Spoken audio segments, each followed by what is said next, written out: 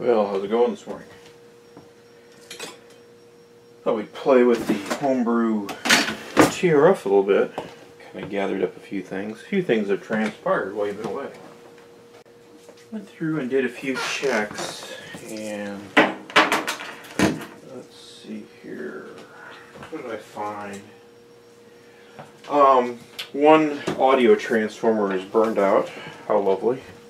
That is not uncommon in these sets. I don't think it's burned out. I think they just corrode and break. I've seen a lot of those sets that the audio transformers, there's at least two in most sets. A lot of them, they're dead. I don't know why. It's a kind of an easy fix. There's a couple ways to go about fixing it. You could buy a new transformer. Today's modern transformers that are about that impedance are very small, and you can usually hide them on the inside or underneath the set. It's not a big deal. I found some. That's if you remember that set, it had a number of little 1/4-inch audio jacks, which I'll show you here in a minute. Anyway, I cleaned them, and yeah, they're about that. Ugh. I just folded up some notebook paper and ran it through the contacts with a little bit of electrical cleaner on it. I hustled some tubes. These are all, actually they're all Cunningham. They're 30 or...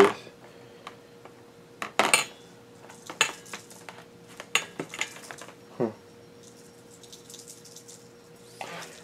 It's funny, this one was tested and it says something...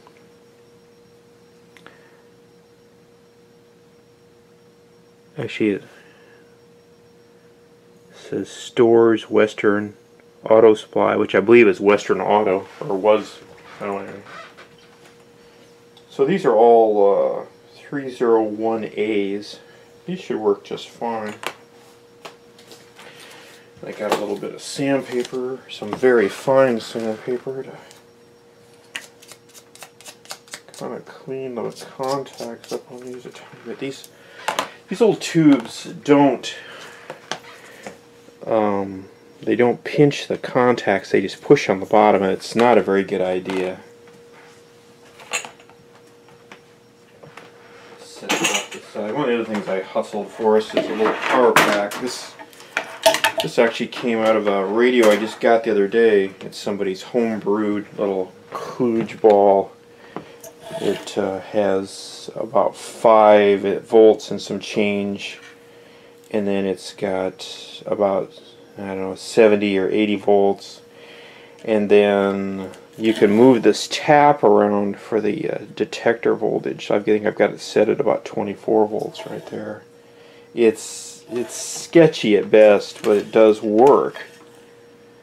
What they've done is they've taken this is, you want to sit down for a minute, I'll show you how this works. 110 or mains voltage, 120 actually, comes in here. It's fused, but amazingly enough, and there's a big glob of tape wrapped here. I took it off because I'm more dangerous than tape. It turns into a 6-volt transformer, which goes two places. It goes into this bridge rectifier, and then the 6-volt AC goes over to this transformer.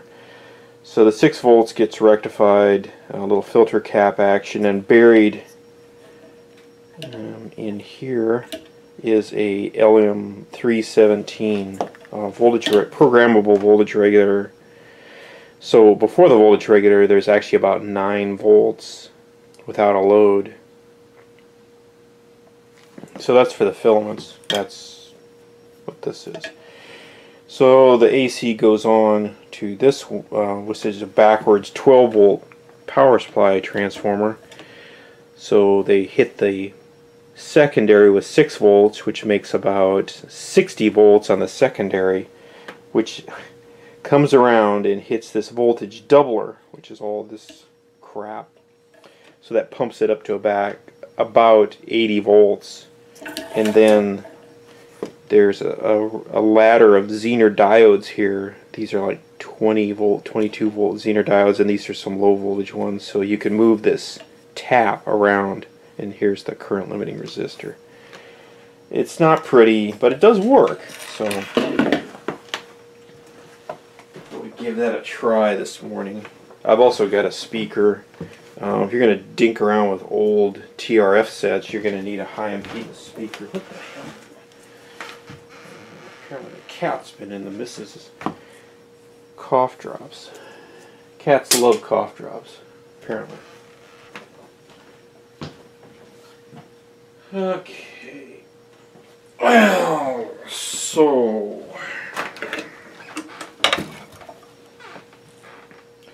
I'm going to make a few assumptions, and this isn't going to be pretty. I'll have to back up a bit. Okay. I think what I'm going to do first is work on the RF section. I don't know, I can work on any section. This probably will work just fine. I've taken a couple of these sockets up and looked underneath, and they're basically just big steel sockets that are all bolted together. Actually, these are kind of nice. You can take them completely apart and clean them. So I cleaned all the contacts up. And I think what we're going to do first is we're going to hook up the what they call the A battery, which is probably was originally a 6. Oh, really? Damn it. Okay, a little modification is in order.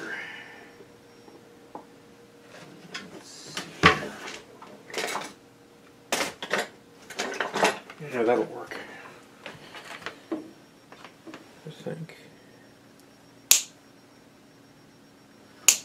This has these nice little eyes, which I'm going to have to clip. Let's see, that's ground. Okay, so on the set, it's got A minus and A plus and B minus and B plus and B plus. So I'm going to have to do a little tinkering around here. I've kind of drawn out the schematic of this thing. Basically, this thing is the same, pretty much, basic building block over and over and over again. So there's really not anything too different. The only thing that's even remotely different is the detector stage. We'll pause here for a little station break after these messages.